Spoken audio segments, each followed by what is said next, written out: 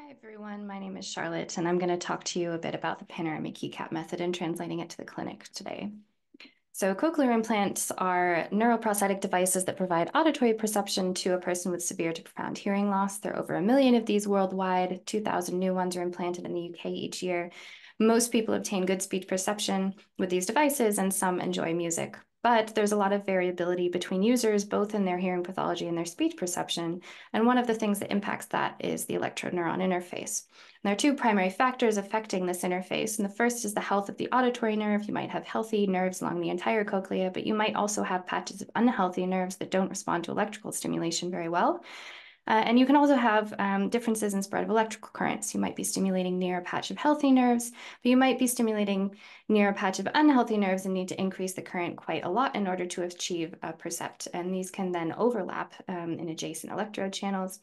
And both of these attributes interact with each other and impact the efficiency of delivering auditory information to the nerves through the implant. And they can be a bit like blurring an auditory stimulus.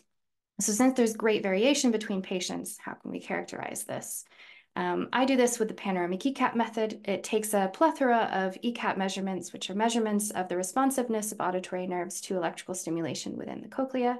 I do this in pairs, and I create the data set that looks a little bit like the data on the left, and I put that into an algorithm that estimates the spread of electrical current along the length of the electrode array, as well as the neural responsiveness along the length of the array that can vary. So we validated this method in a number of different ways, and you can check out these papers if you're interested in more details. And we hope that in the future we could take someone's cochlea that looks a little bit like this with their implant stimulated, use the Panoramic ECAP estimates to decide which electrodes to switch off and optimize the program for this little girl to bring her world into sharper focus. But these measurements take a lot of time to record. So we've published a method that speeds up this process to 8 minutes, but it runs in the command line and is not appropriate to be running in the clinic because it's also through a research interface. So we've developed a new method, a new website that allows you to collect this data for cochlear devices through Custom Sound EP, so through the clinical software, and analyze the data that you collect without any need for additional software. So if you want to hear a little bit more about that, come check out my talk.